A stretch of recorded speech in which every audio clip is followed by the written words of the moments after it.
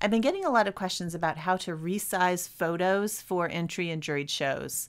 I want to show you a really quick online thing. There's lots of free online software. You can just Google free resizing tools, but a lot of them are so simple that I don't think they work well, or they are really confusing. This one I found is called Be Funky. It's at befunky.com/create.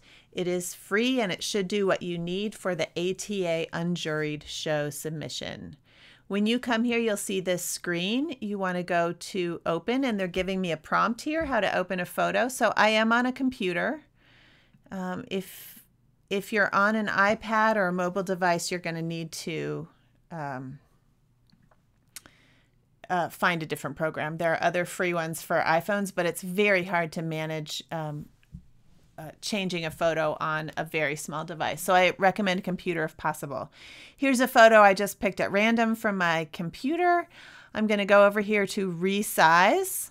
Click on that and this window will come up. The number you want here, ATA's recommendations for this show are 3 inches, and that is for the widest. So if your photo is higher than it is long, like this one is, I want to put in this box 900.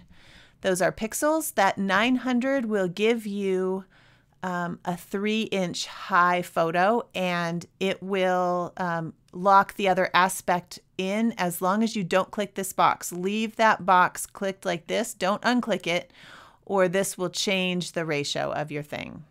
So make sure that box is blue. I put 900 in here. It changed this to 675. That's the width of the photo. And you don't have to do anything with the XY scale, and click this blue button to apply it. From here, we want to save our image that has been resized. I go to Save, Computer. You want to make sure that this image slider here is all the way up. That will give you the 300 dpi printable image that ATA is looking for. Make sure that slider's all the way up. You do want JPEG because that's what ATA is asking for. And then if you go here to the file name and change it, you'll be able to find it more easily on your computer. So put in the file name as ATA is asking for it. I think it needs to have your name in the title or something in it. Make sure you make your file name the thing that you can send to ATA, and click Save. My computer will put it here at the bottom so I can find it easily, and then enter it into the ATA show registration. I hope that helps y'all.